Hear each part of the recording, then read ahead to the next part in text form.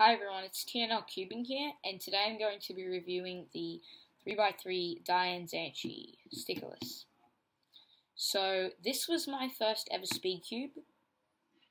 Well, of course I started on a Rubik's brand, but once I started getting about under 2 minutes, then I decided that I wanted to start speed cubing. So I looked around and I found this, and I heard that it was quite a good speed cube for beginners who were just starting out, and it was.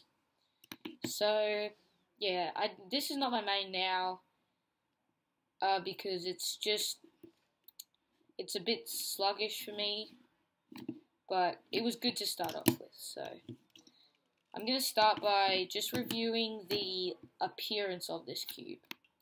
So, to start off with the appearance, I quite like the color scheme. It's got very nice colors all the way around. Yeah, the only thing I don't really like is the blue. I mean, the blue's okay, but it's a bit dark. But yeah, it's quite nice. Lots of people will like this cube. Lots of people use it when they're beginning, and yeah, it's quite nice. As you can see, one of the special things about the Dayan Zhanchi is it pops. I mean, it doesn't pop a lot during solves, but if you try, it can pop quite easily, and they slot back in really easy.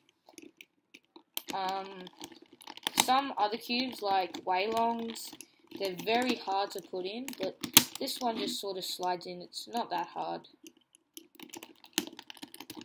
So, yeah. Quite like the visual appearances of this cube. So that's all for this. Now I'm going to move on to the performance of this cube. So, the performance of this cube is quite good for beginners, like I said earlier. But once you start getting sub 1 minute and even lower, I mean, you probably should move on to a new cube. You don't have to. I didn't get my first sub 1 minute on this cube, but I can solve faster than a minute now on this. Yeah, so onto its corner cutting. I'll just do this on the back of the cube so you can see it. It's corner cutting just before 45. It's really easy. Once you get to 45, sometimes it struggles, but yeah, you can see sometimes it just struggles a bit, but sometimes it just goes straight through. And anywhere past 45, you can see it's almost about to pop there.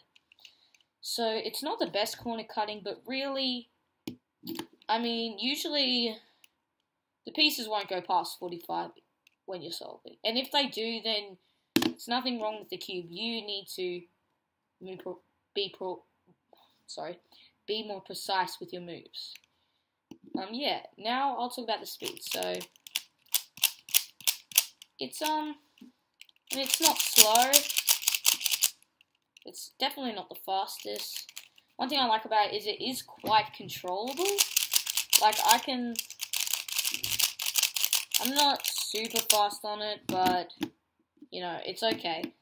And it's not, some cubes are really loose, but this one's doesn't feel loose.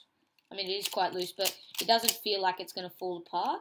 It's sort of like quite controllable when I'm solving. I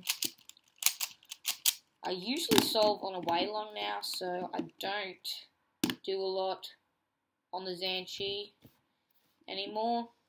But it's still quite a good cube, and I'm really happy with it because I progressed a lot with this cube when I was first starting out. Yeah. So, I think that's about it.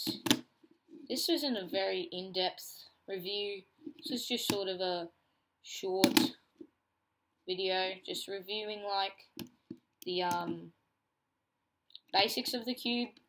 So yeah, in conclusion, I would recommend this cube for any beginner speed cuber who knows how to solve the Rubik's Cube, of course. And it's such a controllable cube that you could probably skip the Rubik's brand and go straight to a Dayan Zhanchi, because really, It's nothing like a Moyu Wailong where you're gonna, like, move too many or anything. So yeah, anyone who's starting out speed cubing and wants to get a good cube, I would recommend a Dayan Zhanchi for you. Whether it's stickerless or stickered, that's up to your preferences. I don't have a stickered Dayan Zhanchi, but I quite like the stickerless. Yeah. So thanks for watching.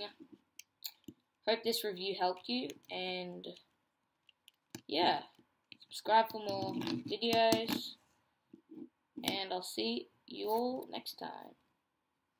Bye!